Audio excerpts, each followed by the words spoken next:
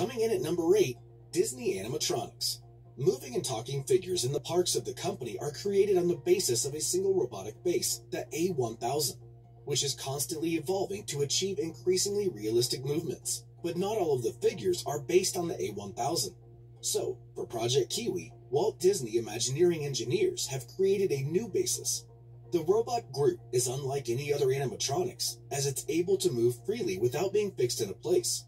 Like other Disney figures, GROOT is a real interactive. At 75 meters tall, this humanoid robot that's almost completely autonomous, and the cable that you see in this video is used for control, not power.